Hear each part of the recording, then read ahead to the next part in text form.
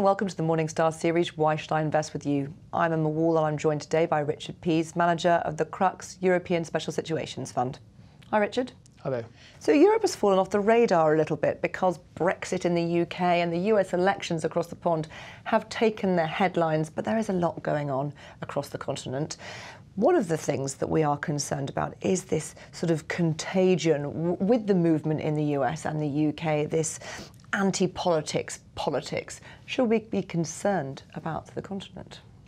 Well, I think one has to be a bit concerned that Brexit might be the first of the dominoes. And certainly as far as the US elections, I think the market's concern is that if Trump should get in, that he'll be very protectionist. I like to think that obviously he has been successful from a business point of view, and hopefully he won't do some of the things that he's promised if he actually gets in. I hope he's not that stupid. So I guess that it does concern the market, but hopefully the worst won't come to pass. From our point of view, as always, we try and focus on individual stocks rather than crystal ball gaze the macro, and that does tend to add value, and it does tend to protect us in terms of our sort of longer term outlook. I suppose the macro, though, does create opportunities for you to add to positions that you do like. Markets across the board in Europe are down 2% today, perhaps because of the concerns across the pond with Hillary Clinton's health and the likelihood of Trump getting into the White House. You say you don't make decisions based on the macro, but presumably when there is a bit of volatility, you can add to those positions you feel strong about. Yes, we do. I mean, I think that's exactly to put it. I mean, I think if you kind of follow stocks very closely, you are sufficiently confident to buy when the market's nervous, and that definitely helps.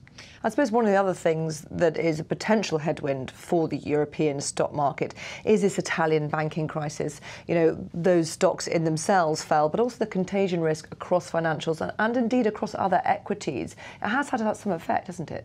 Yeah, it has. I mean, I think if you look at it very simplistically, the southern European economies benefited the most with the European Union and low rates.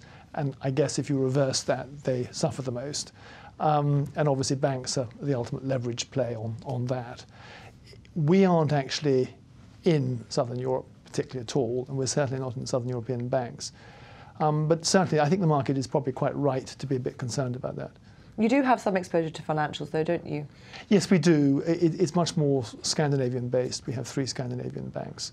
I mean, that's a slightly special situation, story where we feel the dividends are very likely to be paid. There's decent yields and decent management. So it's not a sort of global story. And where are you seeing the best investment opportunities then? Is it very much a case by case because of the special situations nature of the fund?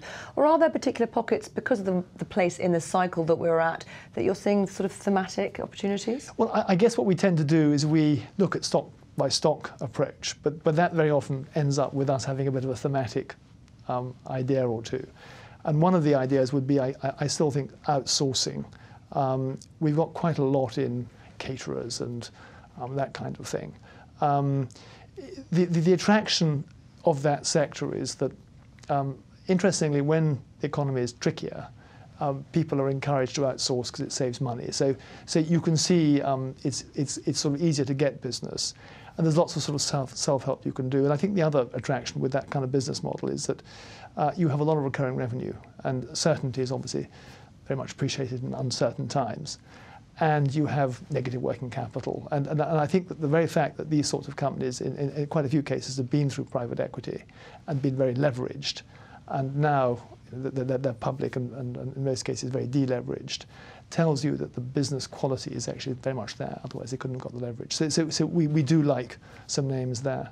And over the last 12 months, you've managed a 25% return to investors, which is pretty good, especially compared to some peers.